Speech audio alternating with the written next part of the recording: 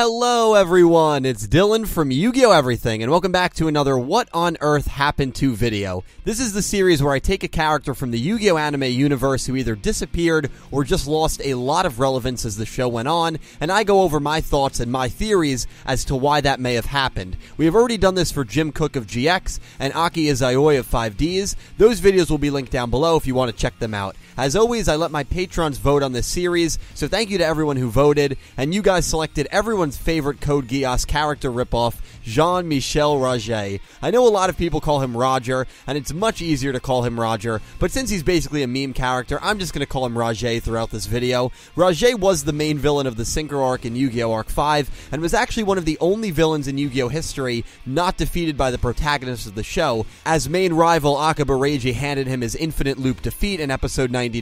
This was also the last time we ever saw one of the more interesting members of Academia, given his betrayal and all. He gets sucked through a dimensional wormhole towards the end of the episode. So I ask, what on earth happened to Jean-Michel Roget? Where did he go?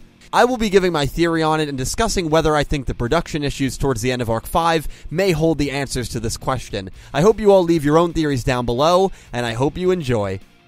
Jean-Michel Roget, while certainly not the most captivating villain in Yu-Gi-Oh!, I did find his story arc to be pretty unique and interesting. He had betrayed Leo and Academia in hopes of controlling his own dimension and city. I always thought he was going to show up during the last 50 episodes, even just briefly to see Leo Akaba make quick work of him, or to use him as an example as to what happens if you betray Academia, I think would have been really useful for Leo's character, as he was nothing more than a mediocre villain by the end of the show. However, Roget never shows up again, which always left me wondering what happened to him, and if there were original plans to use him in some sort of way at one point or another. So, here is what we know. Roget activates the Dimensional Gateway with the hopes of dropping Neo Domino City and everyone in Neo Domino City, including the Lancers, into the void between dimensions.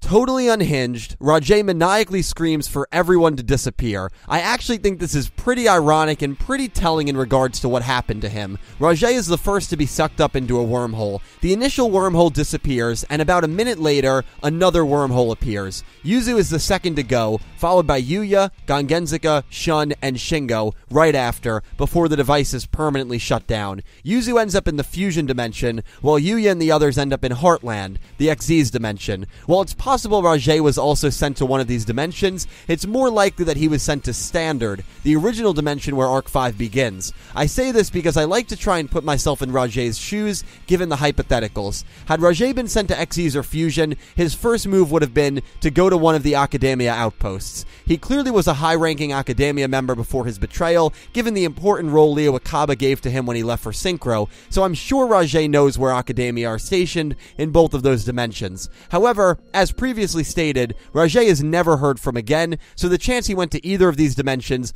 are highly unlikely. Now back to Standard. Remember, Standard was the only dimension that Leo Akaba and Academia had yet to stage a full-scale attack on, like the one we saw in Heartland. Roget, with no weapons and nowhere to go, was unable to do anything in the Standard dimension. Maybe he could have gone to the Leo Corporation HQ, but I don't think Himika Akaba would have taken too kindly to one of the right-hand man of the man that left her and her son. While the Standard theory is interesting, I actually don't personally believe it. Going back to my initial point, I think Roget's original wormhole was successful. I think the original wormhole did take anything it consumed to avoid between the dimensions, and that is exactly where I believe Roget went. A man who had completely lost his mind, screaming for everything to disappear, only for seconds later to disappear into the nothingness, is actually quite poetic. And so, that is what I personally believe happened to Roget. This also makes sense as to why he was nowhere to be seen after the dimensions reset in episode 140.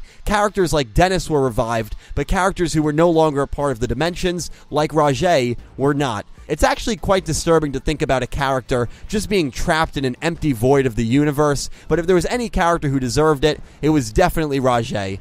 Now, I do want to go over some behind-the-scenes issues that might have contributed to Roget never showing up again in the story. I say the word might with extreme skepticism. One of the animators of Yu-Gi-Oh! Arc 5, Meiko Abe, tweeted this as the show was nearing its end. I have done a whole video on this saga already, which will be linked down below. Basically, it confirms that there were serious communication issues behind the scenes at Studio Gallop. That's really all it tells us, though. It doesn't by any stretch of the imagination confirm that Arc 5 was supposed to have a vastly different ending, or that the ending was rushed, or that Roget was supposed to show up, or anything like that. While it's definitely implied, there's no confirmation anywhere in these tweets, or in any messages that any of the directors or animators left behind for us. Well, I found his disappearance to be a little underwhelming, because I always felt he could have been used to legitimize a character like Akaba Leo. It was an acceptable end for his character arc. However, the question of what actually happened to Roget after he was sucked through the wormhole will probably never be answered, and we will always be left wondering in that sense, what on earth happened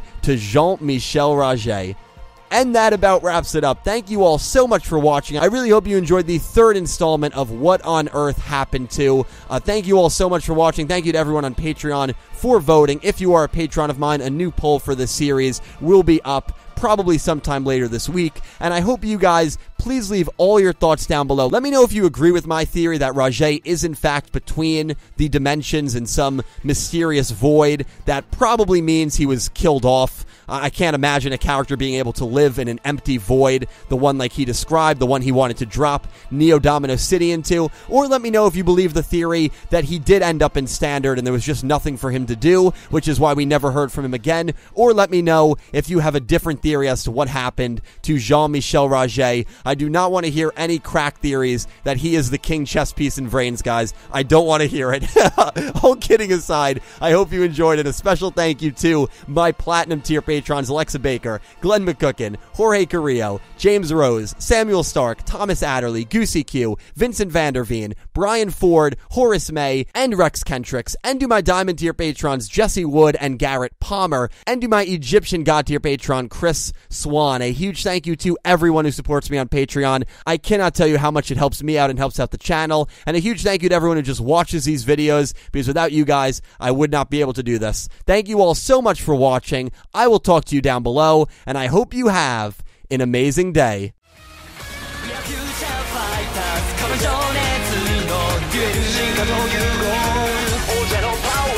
Come on.